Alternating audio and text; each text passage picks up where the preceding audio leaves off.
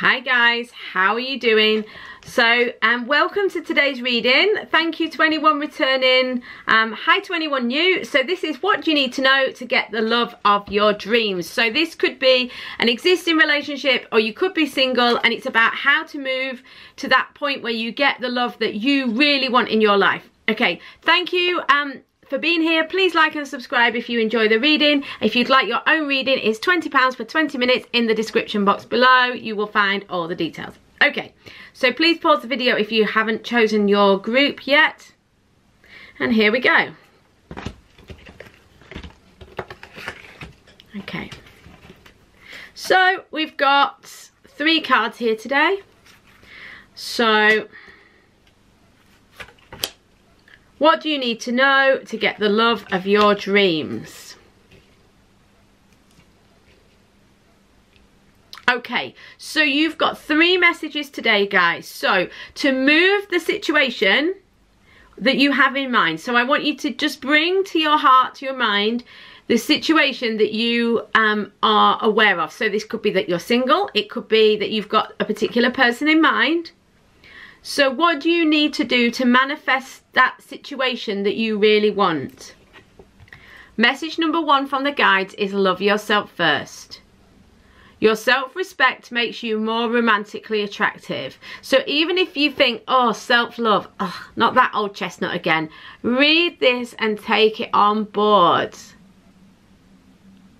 You know, so your self-respect makes you more romantically attractive. So I can't think of any better reason to love yourself than just because giving yourself what you need is the best thing ever.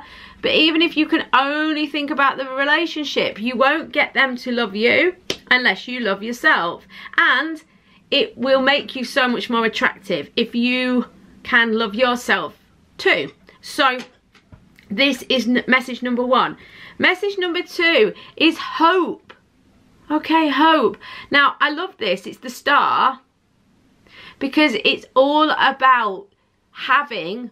Right, okay, they're telling me, this is intuitive by the way, they're telling me 2 things. 1, you need to have a positive attitude. Some of you who've chosen number 1 are feeling down, feeling deflated, feeling like fed up with yourself and with the situation. Okay, so you've got to love yourself and you've got to have some positivity, you know, about your life in general. Okay, so this is about feeling excited about life again. So whatever it takes to get you excited about life again. If this person or this situation romantically is challenging you, then find something else to get excited about. But you've got to be in this situation where you feel hope, you feel like there's possibility.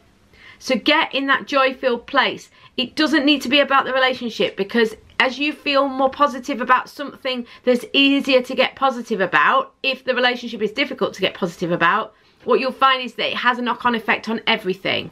Okay? The other thing is you need to widen your focus. I feel for some of you, the reason you feel a bit stuck, things don't feel like they're manifesting as you would want them to, is because you have very fixed ideas about how things should move forwards. What they're saying is the hope card is kind of like, you can have what you want, but it might not look exactly as you were expecting. So you've got to widen your focus a bit and relax a little and allow the universe to show you how amazing she is at bringing things forward. You can get the love that you want. Look, we've got the authority card, which is the Emperor. And this is a reassurance, the 3rd message. You can get what you want, the hope card, but also the divine masculine card. So this could be the divine masculine, your counterpart entering your life. But this is also about movement, action, things happening. Yeah, and it's 4 as well, so it's very balanced, very foundational, very structured. Authority, there's this sense of like power and ability to move things forwards. So things can move. But in order to get out of this, I feel that the majority of you, not all of you, the majority of you who've chosen number 1 feel a bit deflated in the situation. Okay, so love yourself, feel a sense of hope, open your be careful, because sort of semi-unconsciously you could be very fixed on how you expect things to unfold, and it could well be because you've got the blinkers on, you're not seeing other opportunities or other ways for this to unfold. But it will unfold. You know, this authority card says things will happen for you, things will move. So stay positive, take care of yourself, because you're going to see some sort of positive action soon. Thank you, number ones. Please like and subscribe. See you on the next reading, if you're not sticking around. Hi, number twos. How are you doing? Why am I doing that? That's I do that with the cards, not with this. Oh dear. Oh dear. Right, make the effort. 2 of coins, 7 of coins. Okay, interesting. Right, so the way I'm reading this today, guys, it's all intuitive, but they're 3 direct messages from the guides, in that, you know, how to get the love that you want. How are we going to do that? You've got to make the effort, okay? I feel that not every single person who chose number 2, but most of you will be the message I'm about to give here. If the message I give does not resonate for you, it's because the guides are giving you one specific message. So it might be that the whole message that I'm about to talk about now, about make the effort, does apply to you. If it doesn't resonate with you, obviously it's a general reading. It doesn't always resonate. It might be that you picked the wrong pile. If so, pick again, go to a different reader, go to another reading. I do one every day on my channel. So it might be that you needed to pick a 2 in yesterday's reading, or the day before's, or whatever, yeah? So don't worry. But for a lot of you, either the whole message I'm about to give will fit, or it will be that this explanation fits, or this one, you know, one of the 3. Okay, and that you really need to hear that one message or those 2 messages. I hope that makes sense and I haven't just rambled aimlessly for no reason. Right, so for the majority of you who chose number 2, you are slightly procrastinating, or you are a known procrastinator. That you are kind of like hanging back, you're not sure, you don't know. And the reason, I was going to start with this, but I'll start here. The reason I feel this is because of this 2 of coins and 7 of coins. They're both earth cards. They're both practical cards. Now, obviously, they're coins, so they're financial. But in a love reading, I feel this is just the practical, the physical, tangible stuff in your life. I feel like in your love life, there is an opportunity for you to take the next step. But both these cards are like indecision, you know, and intuitively. So we got patience and planning, which is the 7 of coins. It's this sense of review, this sense of having done a lot of work, coming to a point where you're kind of reviewing your options and deciding where to go. It's this sense of, I'm not sure where to move next. I'm kind of thinking about it. I'm waiting for some sort of indication or whatever. We've also got the 2 of coins, you know, the juggling the 2 coins on the Rider-Waite card. We've got movement, choices and decisions. So there's this sense that, you know, you're juggling things, and this person here, they're looking, they're not sure which way to go. And I feel like there's all this like indecision, I'm not sure what to do. Okay? Right. And the advice is, great love is worth taking the steps you're guided to take. Make the effort. Altogether, intuitively, the majority of you, what they're saying is, you know what you need to do. You've been told, you feel it in your gut, you feel it in your intuition. You can hear what you need to do, but instead of doing it, you're procrastinating in some way. So for the majority of you, how are you going to get the love you want? Stop procrastinating. Whatever it is that you've been putting off, whatever it is that you've been delaying, whatever it is that you think, I either can't be bothered, or I'm a bit afraid, or it's not that logical, so I don't want to do it. Okay, apply common sense here. Don't go and do crazy things. You know, always use your intuition, always use your common sense as well.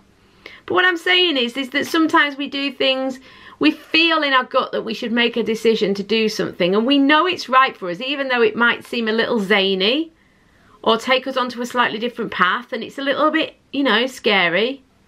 But they're saying it's great love is worth taking the steps you're guided to take. Okay, so that is for the majority of you. For some of you, that message is going to mean something else. You're not necessarily procrastinating, but you do need to make the effort. So in love this month, there's something that you need to make an effort about, but they're saying it's worth taking the steps you're guided to take. So how will you know if you're not a procrastinator and you're not procrastinating? Sorry, I don't know why it won't focus. If you're not a procrastinator and you're not procrastinating, what is it that you do need to make the effort about? Well, listen to your guidance. There's going to be something you need to do, but you will be guided. For some of you, the Two of Coins message is that you need to make a decision. You need to pick something up or put something down. Everything's a bit overwhelming. What they're saying is just go with what you feel is right for you. Just do whatever and it will be okay. So if you want to put something down, put it down. If you want to pick something up, pick it up. You know, like, make the choice and it will be okay. Go with what your gut is telling you. For some of you, the Seven of Coins is going to resonate really strongly. And you're going to feel like, Kat, I really am prepared to make the effort. I really want to make the choice, but I genuinely don't know. And for a few, maybe a dozen, 2 dozen of you watching this reading, that is going to be the case, that you are not a procrastinator. It's the absolute opposite. You really want to act, but you just don't know how to. You're not sure where to go. What they're saying is just relax. You're in a period of reflection and you will get the message soon. Just be open to your intuition. They're saying watch the light. Listen for the light. Listen for that intuition. And when you get the message to move, you'll know, and then you can move. Okay, guys. So much love to you. Please like and subscribe. Hi, number 3. So, how to get the love that you really want in your life. Oh, I've done it the other way around. Okay, fine. Let's go with it. I laid the cards out slightly different in the others, by the way, if you haven't already watched them. That's okay. Okay, so number 3 is we've got 3 specific messages from the universe, from sorry, my camera just did something strange. That's why something came up on the screen. That's why I went a bit quiet. Sorry about that. Yeah, so you've got 3 direct messages from the guides, from the universe, about what you need to do to get the love you really want. Okay, I feel like you are feeling a little bit blocked, a little bit frustrated. Okay, we've got the sacral chakra here. This is about your desires. This is connected to the sexual and the desire sort of area as well. So it's very connected to the romantic and the relationship situation. Okay, so what they're saying here is that as a general thing, you feel like you can't get what you want. You don't feel satisfied romantically or sexually, and you're feeling isolated. Okay, there's a sense of isolation. So this could be in a relationship where you feel like there's a disconnect between you and your partner, or a bit of a detachment. Or it could be that you're single and lonely, or feeling that situation, that stress.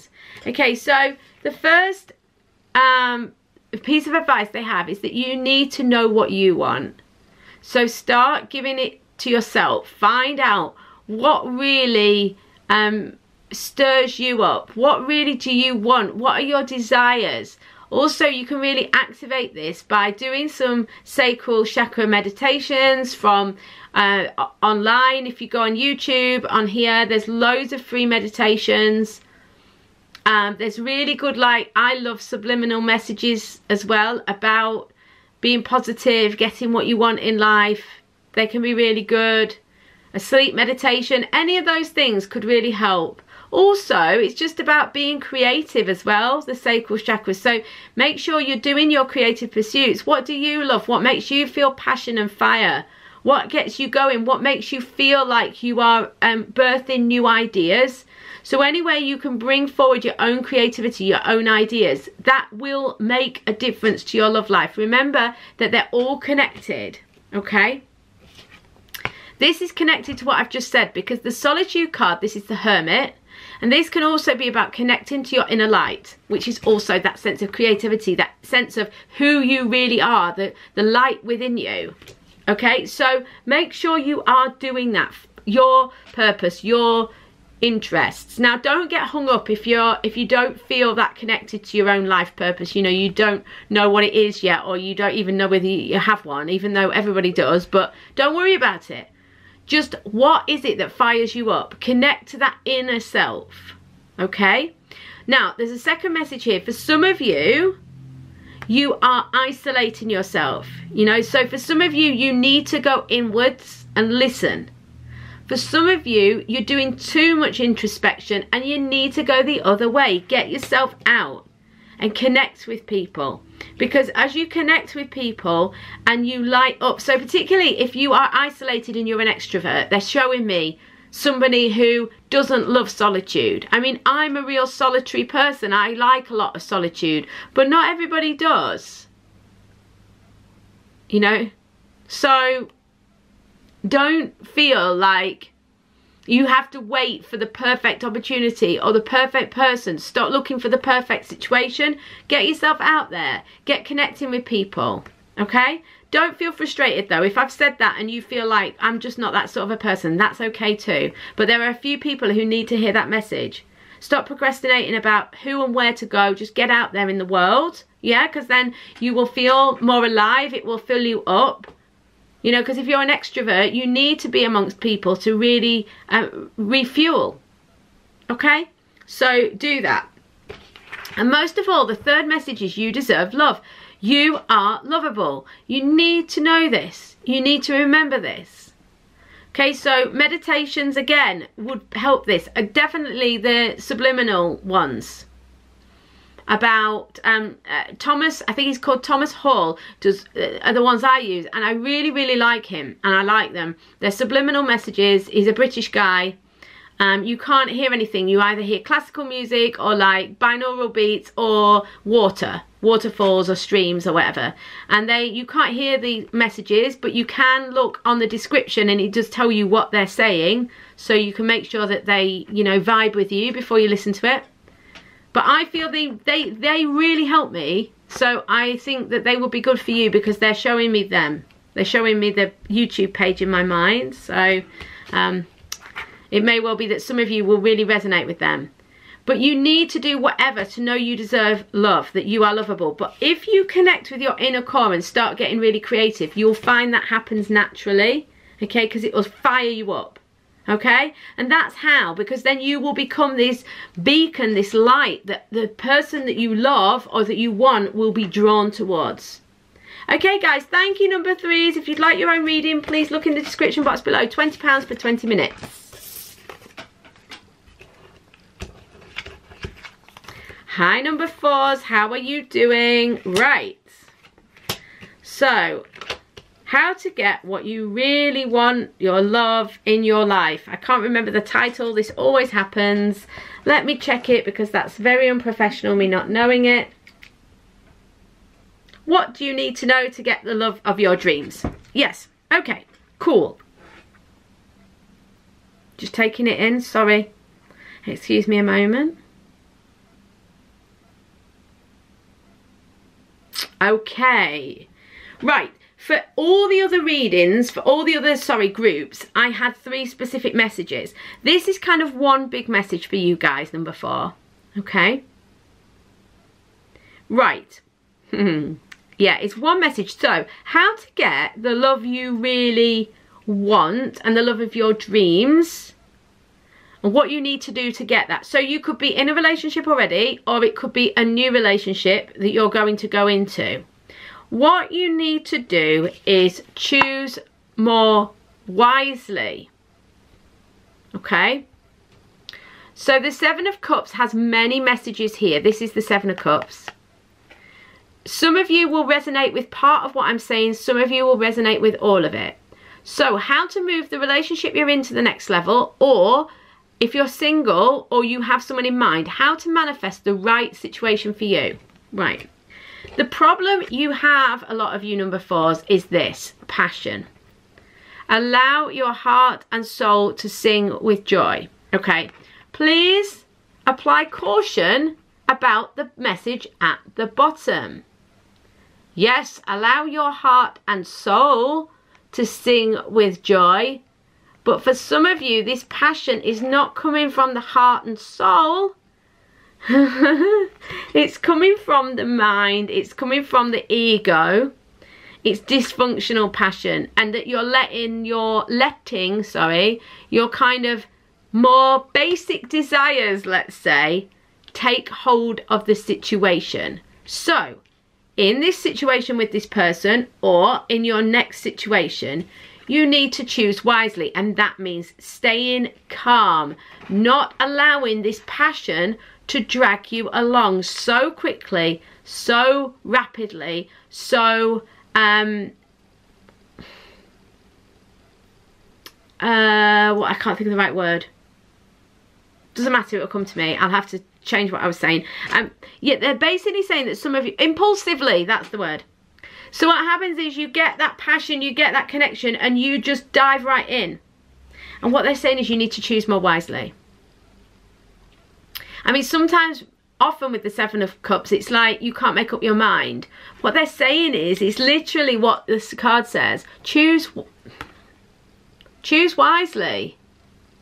Think about what you're going to do. Can you see this person? This guy is like on a boardwalk, or this person, and they're sat in a meditative position with their hands like this. They're asking for assistance. They're asking for guidance. That's what you need to do. Because a lot of this pain that you've had in the past could have been avoided.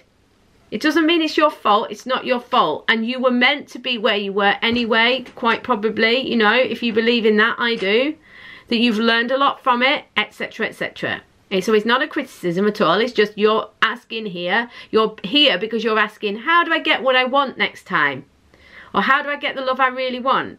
And not the heartache and loss. How do I manage to, you know, find a situation where I'm allowed to grow and flourish rather than feel all that pain and sadness? And that is because of the choices you make.